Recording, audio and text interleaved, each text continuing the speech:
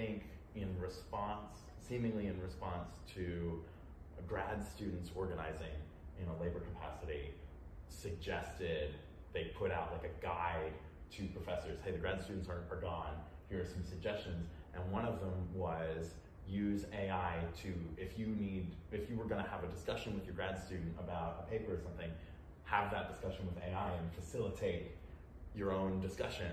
And when you put it in that labor context, it gets pretty gross pretty quickly. But there is when you're